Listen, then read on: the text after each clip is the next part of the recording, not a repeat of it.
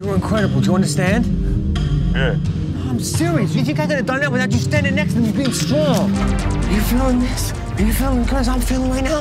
Yeah, I'm cold. You cold? Yeah. Let's get to Virginia, man.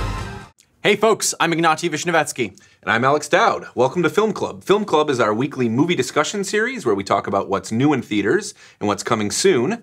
What you just saw right there was a clip from Good Time, the new film from Josh and Benny Safdie. It's a kind of New York crime thriller starring Robert Pattinson, so we'll get into that in a minute. So again, Good Time is the new film from Josh and Benny Safdie. The Safdie brothers are these sort of quintessentially New York sibling filmmakers. I mean, they've been around on the indie scene for a long time. I remember seeing The Pleasure of Being Robbed, which I think is their debut feature, probably more than 10 years ago. I don't think I ever would have imagined that they would have matured in this direction while still holding on to their kind of obsession with a kind of a scummy, fuzzy, yeah, just this grubby, New sort York. of gross New York, you know? And this is, I mean, if you've seen any of their films, Heaven Knows What was their last one about sort of junkies living in New York. If you've seen that, this is not a radical departure, at least in style. It has that same kind of abrasive, literally in-your-face style. Yeah, it's all these telephoto close-ups of people's faces for the most part. And it gives it a kind of a nerviness and a sense of urgency. Well, it's like the style always seems to be trying to keep up with how abrasive these characters often are. Well, because Robert Pattinson's character, Connie, let's be honest, he is an asshole. He is not what you would call a likable protagonist. He's a swindler, he is a crook, and at the beginning of the film, he gets his brother into a bank robbery.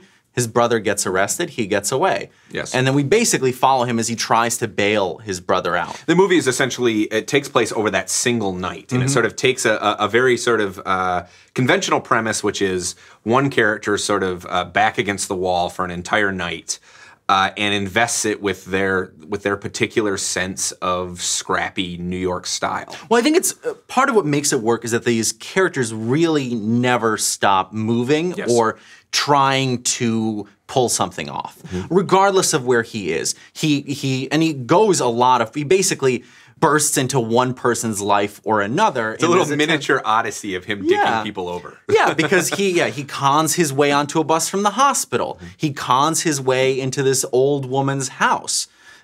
He somehow ends up trying to sell a Sprite bottle full of LSD that he finds at Adventureland.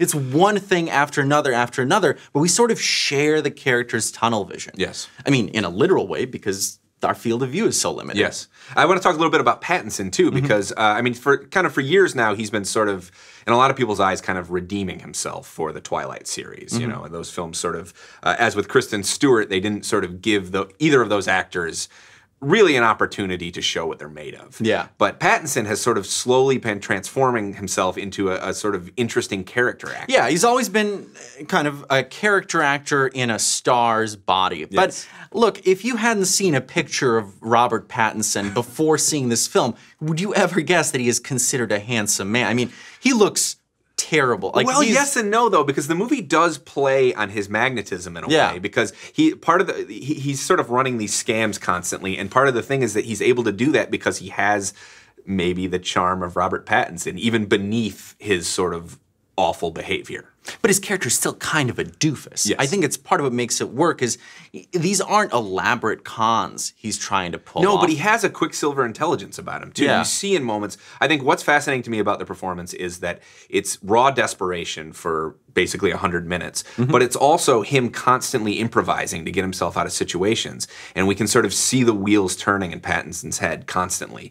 He's sort of out of the frying pan into the fire, over and over again, and him thinking his way out of those situations. When it comes down to it, I think what makes the film really work, I think what really ties it together is that it has a kind of humane quality to it. There's something a little wonderful about it, which is that it clearly sort of empathizes with Connie, this crook played by Pattinson, but it also empathizes with every single person he screws over throughout the film.